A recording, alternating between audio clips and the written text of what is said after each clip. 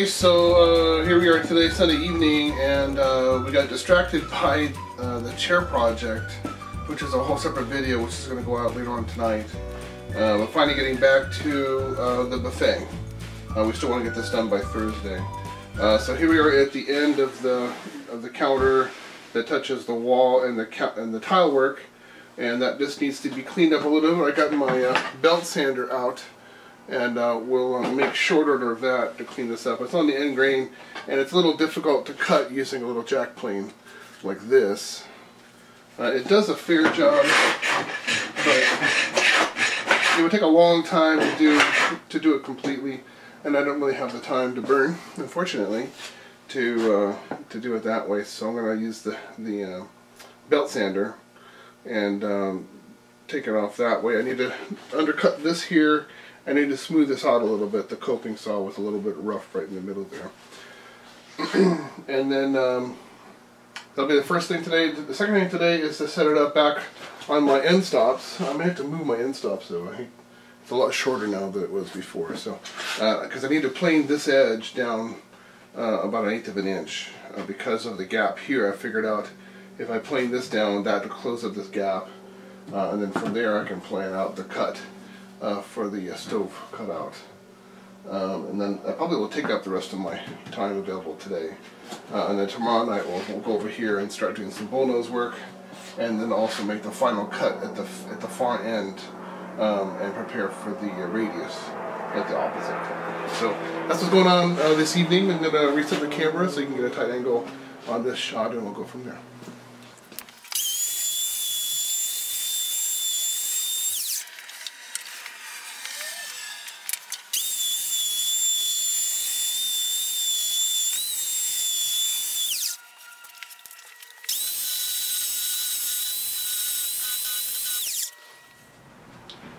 Okay, so here we are. So sanding's done on that end. I think that'll be a good fit. There wasn't much that had to be fixed. And so now here's the back side. This is the stove side of the buffet, and I'm going to run the planer down a little bit. I'm going to score the underside for 1/8 of an inch, so I'll know when I'm done with the planing. It's just a dimensional planing. There's no other real purpose. And then I can flip it over and maybe look at doing some bullnosing. I got a text message from my buddy who's been watching my videos, thanks Steve, with some suggestions of how I can do the bullnose. But I think I'll just go ahead and do the planer style. That'll deal with that. I've done that kind of thing before. And anyway, let's do some planing. Get my dust bath bag on.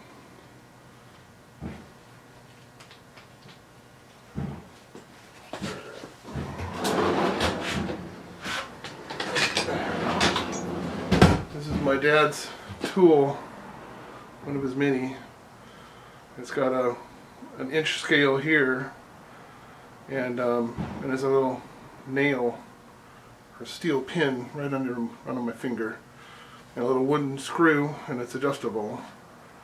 So you can just, and then the steel pin is right at the 0 mark. So I need about 1/8 of an inch. So I'll put the block at about the 1/8 inch mark. It's a very old printing, and there's speckles of paint and other things on here, so it's kind of a challenge to read a little bit, but it seems to be pretty close. I'll check it against my modern tech to see how close it is. 1/8 of an inch, yeah, it's pretty close. I would say it just needs a smidge more based on my test read against my modern scale.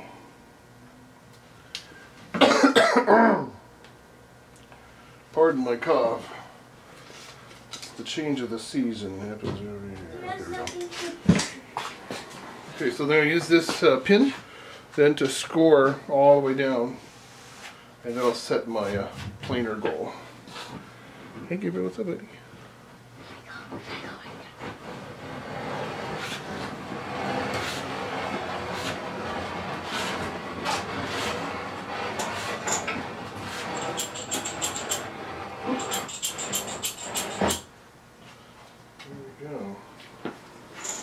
So I don't know if that shows up on the camera, but that put a nice score mark all along the bottom. I'm going to reinforce it a little bit. We're going with that striker. I'm going to try outside. My son has discovered the flint striker in the machine side of the room, and has discovered it's pretty cool. Kind of sparkly. Let's see here, I want to extend. So we turn it clockwise to extend. I'll put this on the coarse cut rate. Something like that.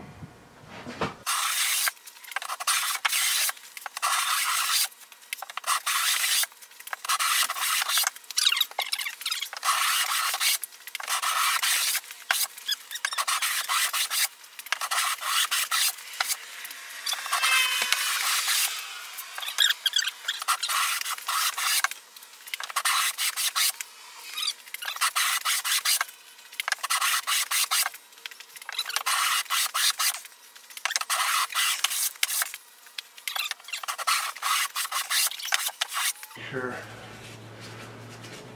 Okay. One more down here. I can still see my score.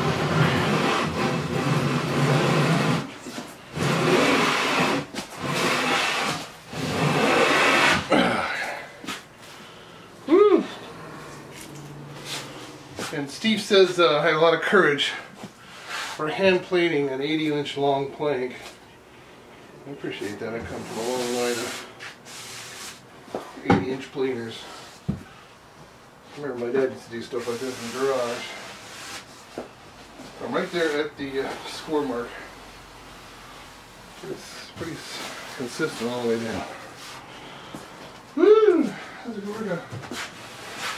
Okay, so I should take care of this flub. Now, sometimes these projects where you're trying to do a custom project like this, and it's very custom because there's nothing about the kitchen that's square in any way. Sometimes it's just a series of flubs and catch-ups and corrections. It's never straight and square. Never.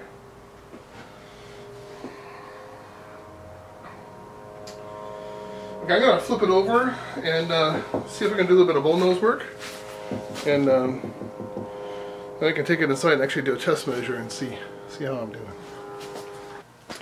Okay, so I flipped it over, and this is the side of the edge facing the dining room. And getting my jointer plater out again here, and we're going to run this down a little bit. I'm going to still leave it on the coarse setting.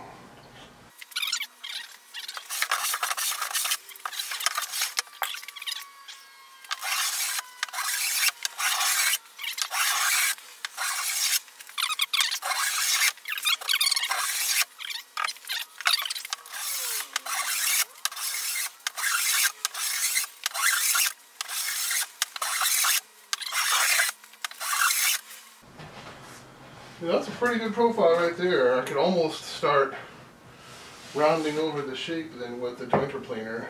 I'll take one more coarse shot on the back here, on the top side.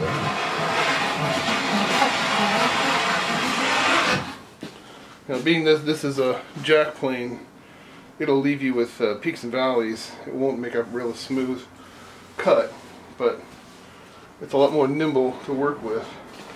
Okay, so I got a 3-sided edge, and each facet looks like it's about the same size. So I'm going to stop with the jointer. I'm going to switch back. I'm sorry, stop with the jack plane. I'm going to switch back to the jointer planer. And this has got a shallower cut to it now. I'm going to start to smooth out some of these angles.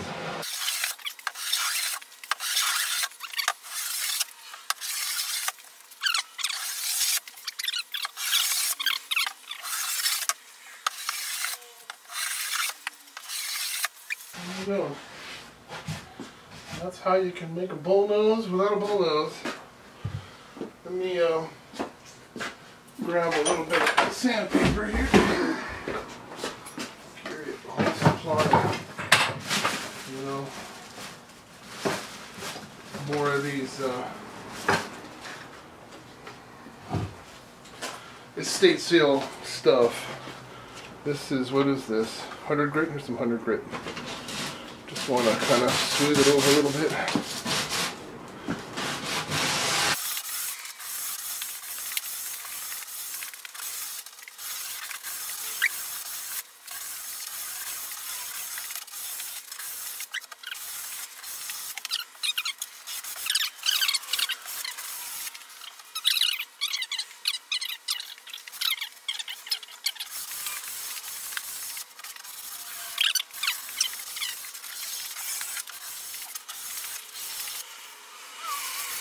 And if you're going to do woodworking, by the way, you must have lots of patience.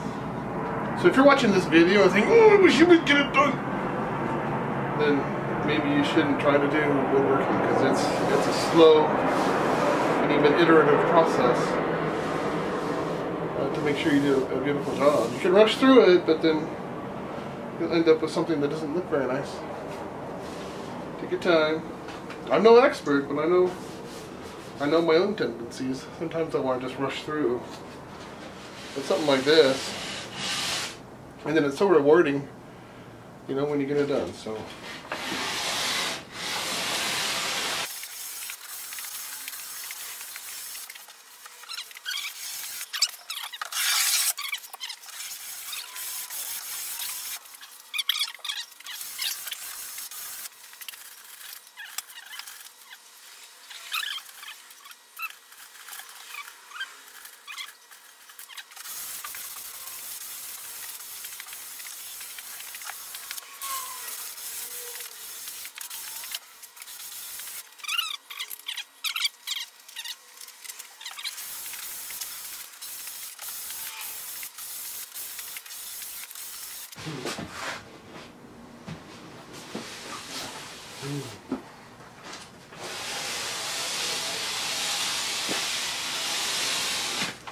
In fact, when I start to sand the top, I'm going to sand it by hand as well. I don't want to put any I don't want any motors on this thing, because I only have 3/4 of an inch to play with. I won't even use an orbit, I don't think. It's not that bad, the kind of surface problems I need to fix.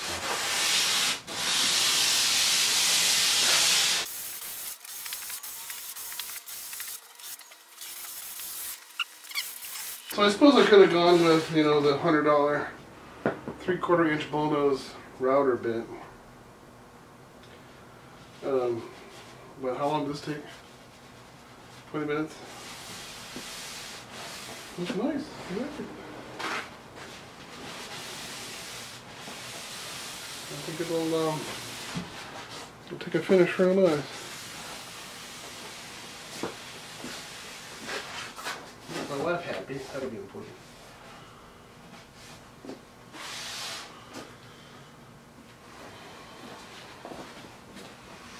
Let's do a test here to see how well this edge will take the jack plane as far as trying to bullnose the end grain. Oh, actually that goes really well.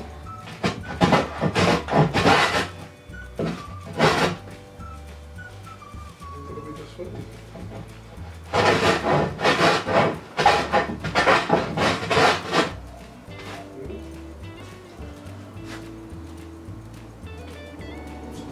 Okay, so I'm going to shut this down now and take this inside and do a fit test. And yeah, I'll do it for tonight. We'll come back tomorrow and do some final cutting of the end and the round of the radius. And then should be ready to start putting the polyurethane on tomorrow night. We'll put the first coat on at the end of the show tomorrow night. Thank you so much for watching the show. Please like and share this video, and subscribe to the channel. Share with your friends, anybody else who you think might be interested in doing stuff like this, you know, I'm learning, I'm no expert, but the more I try, the better it gets. So I'm really enjoying this process. Thank you.